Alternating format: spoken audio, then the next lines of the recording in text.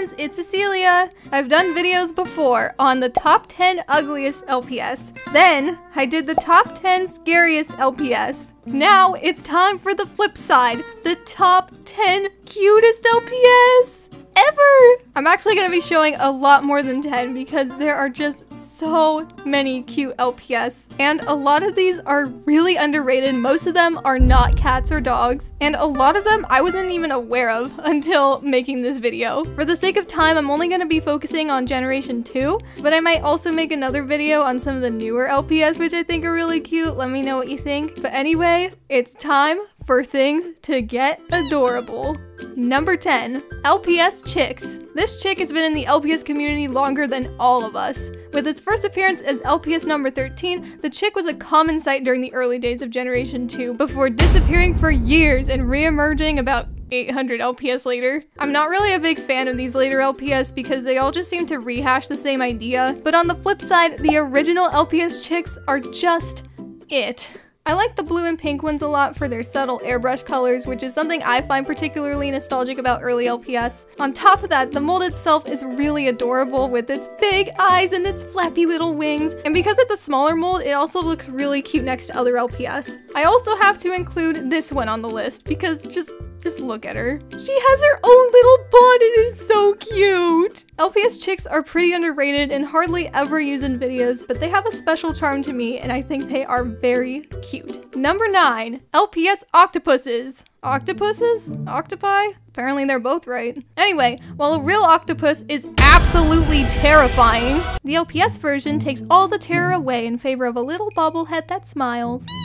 Seriously though, the LPS octopus is quite possibly the happiest pet on earth. They're all so smiley, and I love that Hasbro decided to give them little bows too, though it was probably necessary because this is what they look like without it. Oh, and before we go on, I unfortunately have to ruin your childhood. They actually look more like jellyfish. Number 8, the Snowy Day playset. Snowy Day was a scenery playset which included LPS 1028 through 30, as well as a ton of cute winter-themed accessories. What I love about the pets in this set isn't necessarily the designs themselves, but the accessories they came with. The fox comes with an adorable little hat, the monkey comes with a full color-coordinated outfit, I need that scarf by the way, and the seal is just...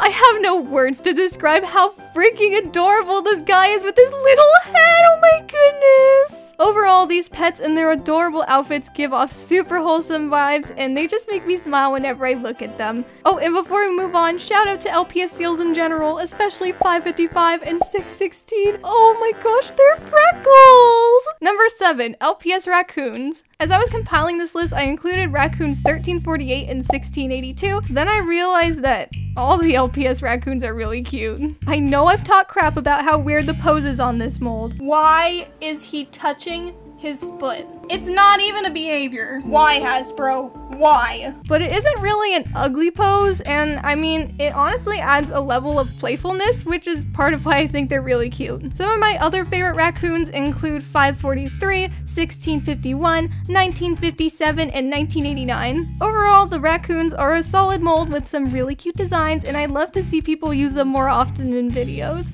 Number 6, Vacation Pet Collection. The Vacation Pet Collection was a Toys R Us exclusive set including LPS 2207 through 19. This set is huge and would have been an amazing addition to anyone's collection back in the day. You might recognize this set for the collie it comes with, and while this is by far the most coveted, I think all the pets in this set are really cute and deserve some love. My favorite is this beagle, who has really pretty colors and a nice attention to detail on her arms. I have a penchant for beagles in general since they work really well as sweet and kind-hearted characters. I also love the pigeon, kitten, and cow for their more muted, or should I say mooded, color palettes that make them extremely versatile for videos. There are also more colorful pets in the mix that benefit from having nice color choices, as well as a tasteful amount of glitter. Speaking of glitter, number 5 goes to the glitter pets. Of all the gimmicks Hasbro has tried with Littlest Pet Shop, my favorite has to be glitter LPS. When you hear glitter LPS, you might be thinking about this cat, but there are so many more that are pretty underrated. Some of my favorites include this seal, panda, elephant, Lhasa Apso, and butterfly. I don't know about you guys, but the glitter on the wings is really satisfying to me. What I appreciate most about these pets is that Hasbro didn't overdo it on the glitter, and the attention to details make them look really high quality. Compare these to the more recent glitter LPS we've received. What is this on my hand?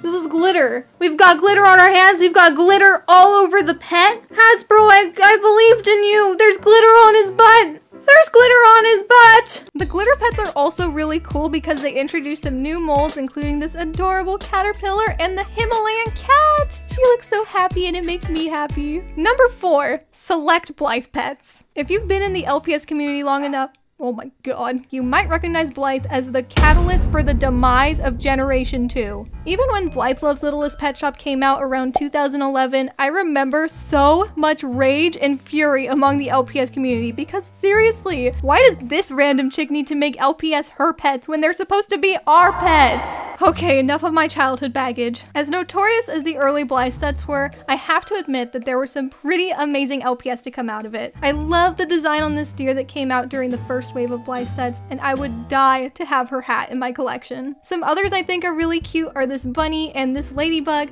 The painted details on their faces are a really nice touch. And also, I wasn't going to include this guy, but just look at him. He comes with shoes! I'm also pretty fond of the Hawaiian tropical teal set that came later on. I love the fish it comes with. There's some really nice accessories, and even Blythe's outfit looks cute. The hibiscus pattern screams coconut girl, and I am living for it. But I think the most iconic LPS to come out of the Blythe line is the Cocker Spaniel from the Sleep Sweet playset. This is my dream LPS. Her colors are so perfect, and I can easily see her playing like a posh and smart Ivy League character. I know that's really specific, but oh, she's just perfect. Unfortunately, many of the Blythe LPS are extremely expensive nowadays, which I suspect is because the Blythe sets weren't really popular to begin with, and also the sets themselves were a bit pricey back in the day, so it wasn't really worth it for those of us who just wanted the pet. I might not have too many Blythe LPS for now, but one day I'll get my hands on that Cocker Spaniel. One day. Number 3, the pastel singles lines. Hasbro came out with tons of LPS singles over the course of Generation 2, and there are a few that invoke a lot of nostalgia in me. However, there are 2 particular lines of singles that stand out to me as the cutest, and these are from LPS 1031 through 60 and 1786 through 93. I know it's a lot of number talk, but these pets are seriously adorable. The singles from the 1000 range focus mainly on pastel colors, and I think all these pets were really well designed. My favorites from this line are the ostrich, bunny, and Persian cats, but the colors on all these singles are really pleasant on the eyes, and they make great characters for like an aesthetic LPS series. Later on, when Littlest Pet Shop reached the 1700s, Hasbro graced us with another small line of pastel singles. I am obsessed with the pigeon, husky, and lovebug. I especially commend Hasbro for that one because lovebugs in real life are...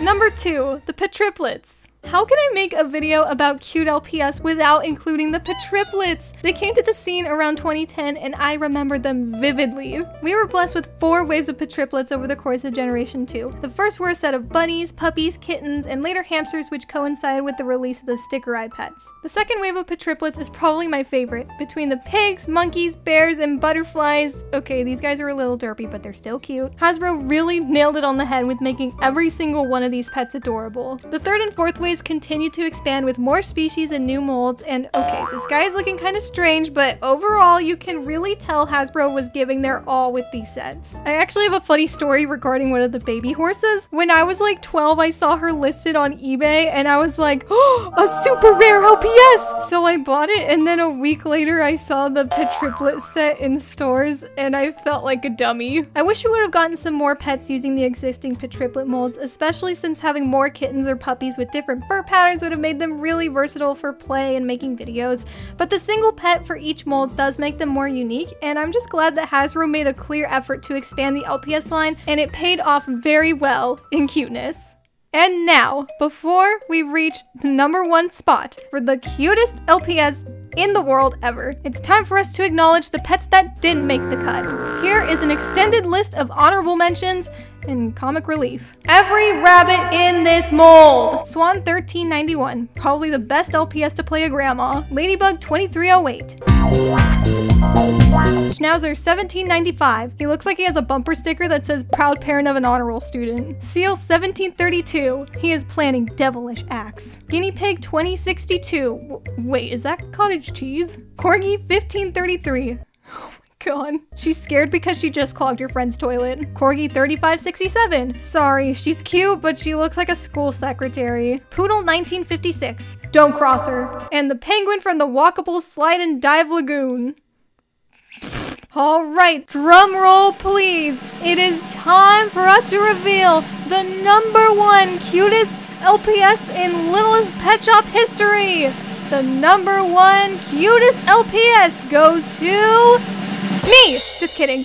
It's the LPS babies! The LPS babies are some of the most underrated and adorable pets of all time. They were first introduced with the Cutest Pets line, which came out toward the end of Generation 2. As the name suggests, these are genuinely some of the cutest pets Hasbro has ever come out with. Just look at the baby penguin and his little blush and the swan! Oh my gosh! Later on, we were blessed with an entire singles line of baby pets, which came with the cutest accessories I've ever seen. I'm talking bibs, rattles, corn, and a juice box for little babies. I would die for the baby bear. Look at him! Oh, if only he wasn't $80 on eBay. Yeah, unfortunately, a lot of the baby LPS are ridiculously expensive now. I wonder if people weren't buying them because they weren't full-size LPS, so they're just less available. I'd really love to have some of these, but for now, I'll keep on dreaming. Anyway, moving on, the baby pets don't stop here. Oh no, we were also blessed with entire play sets, including Sunny Stroll with babies, including the cutest lamb in history, and Nap Time with babies that has this guinea pig and the chick! I don't know about you guys, but I have a huge soft spot for cute and wholesome things, and the baby LPS do a really great job at that.